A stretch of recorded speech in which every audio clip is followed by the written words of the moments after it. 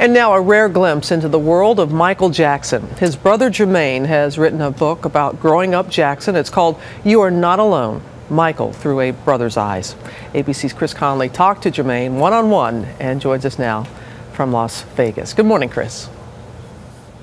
Good morning, Robin. That's absolutely right. Jermaine's book offers new revelations and fresh perspective about Michael, as well as the heartbreaking account of a phone call Jermaine got in June of 2009 from family matriarch Katherine Jackson. To hear my mother say he's dead, to hear her say this, I lost it.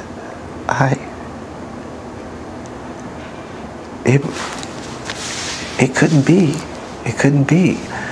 My mother said he's dead. I knew. Smile, though your heart is aching. The last time we saw Jermaine Jackson, it was at his brother's funeral service in 2009, singing Michael's favorite song. And it was so emotional right at the end that I just kind of broke down, and I didn't think it would be that hard because we performed all our lives. When they did perform together, as on the 1984 Victory Tour, it was Jermaine just behind Michael. During Michael's 2005 sexual abuse trial, Jermaine would try to support his brother again with a shocking plan, secretly chartering an airplane to fly Michael out of the country before the jury could render its verdict.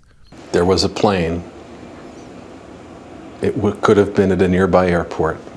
Mm-hmm. Where would it have taken Michael? We would have gone to the Middle East, to Bahrain, to Saudi. They would have put you in prison for the rest of your life if they had caught you doing that. They wouldn't have caught me. Such new revelations filled Jermaine's new book, You Are Not Alone, the moment he first heard a 4-year-old Michael singing Jingle Bells, the time Michael confided his feelings about Joe Jackson, the disciplinarian father they called Joseph. Michael asks you, would you cry if Joseph died? What did Michael say after he asked you that question? He said he don't know if he would or he wouldn't. You said you were haunted by the screams of Michael the first time he was hit by your father with a switch.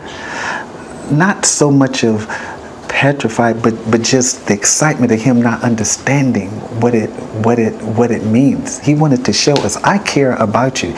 Even if I have to whip your butt, I care about you. I'm gonna keep you off those streets. There's more, how Michael secretly recorded his conversations with Hollywood greats, and how he withdrew from the reach of his family. You say that from, 1984 to 1992, you saw Michael maybe 3 times a year during that period? Yes.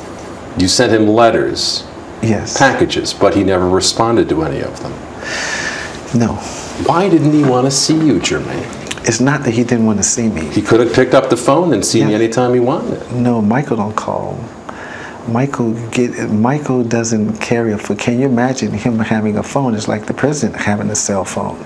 And it could have been a lot of influence from outside people saying, your family's gonna hold you back. Still, Jermaine says their brotherly love never wavered, all the way to June 25, 2009, and one last look at the little brother he loved on his deathbed.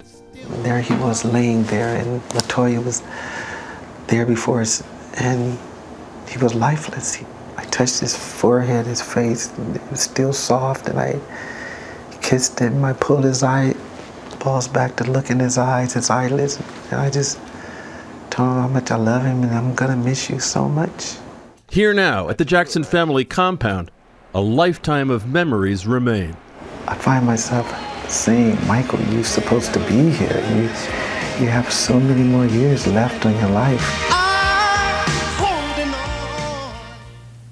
I asked Jermaine who he thinks is responsible for his brother's death. He said the doctor, by which he meant Dr. Conrad Murray. He'll be following the trial closely, but as he told me, Robin, that won't bring my brother back. No, it won't. Hey, Chris, thank you very much. Appreciate it. And you can see much more of Chris's report tonight on Nightline.